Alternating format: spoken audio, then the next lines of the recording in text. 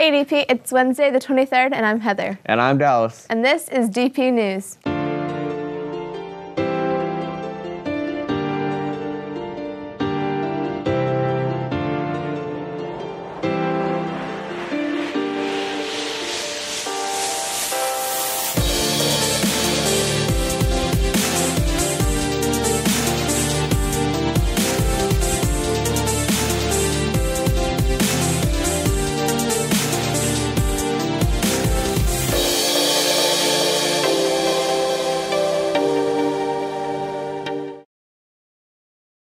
The blood drive is coming next Wednesday, April 30th. Go to DPNews.org to sign up or find the permission slip if you are a minor. But remember, you must be 16 years or older to donate blood.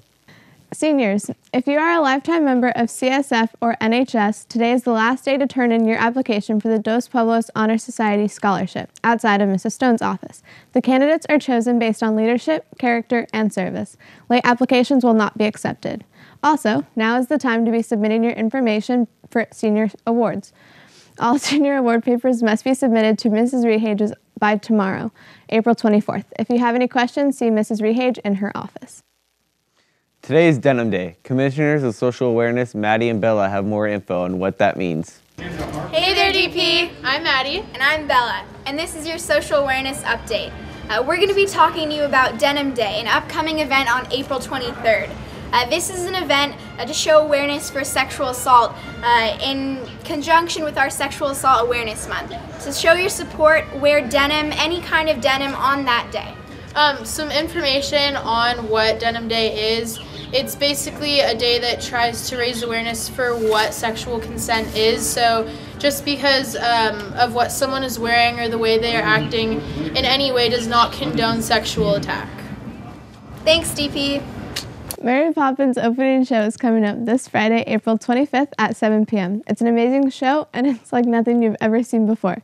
So go and get your tickets before they sell out. Student tickets are $10, and adult tickets will be $12. You can earn community service hours at Elwood this Friday for the Elwood Fair from 3 to 7, and there are still many more opportunities for community service coming up and more over the summer.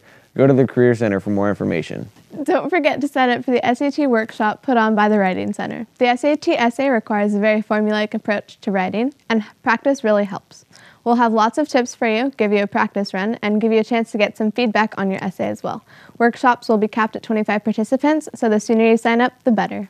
Clubs meeting today are Baking for a Cause Club, Paint Club, Spanish Club, Sogni, Catholic Club, Debate Club, Students Aiding and Volunteering for Earth, DECA Club, Tia Roma Club, Ceramics Club, Theater Company, Sailing Club, Virtual Enterprise, Environmental Club, Young Life, Friday Night Live, Junior Classical League Latin Club, Good Food Club, Local Colors, Humanitarian Club, Interact Club, Indian Culture Club.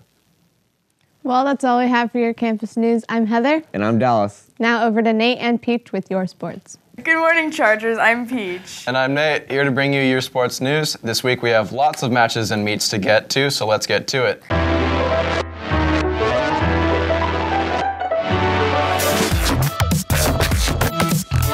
Tennis has continued their winning ways over the past 2 days, first defeating Campbell Hall High School 13-5 on Monday, and then again yesterday with a 13-5 win over San Marcos.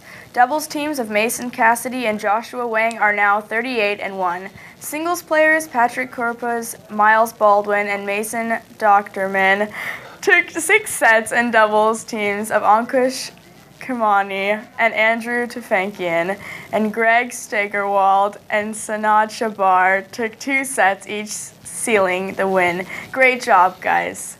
The team is now 14-2, and a win over Ventura next week will give them a share of the Channel League title, the first one in at least 30 years. Volleyball clinched a tie for second place in Channel League with a 4-set win over Ventura on Tuesday. The scores were 25-22, 25-20, 20-25, and 25-19. With Santa Barbara losing to San Marcos, DP is alone in second at 5-2. A win over Buena on Thursday would give us second place outright. Matt Sessler led the Chargers with 9 kills on 16 attempts and served a pair of aces.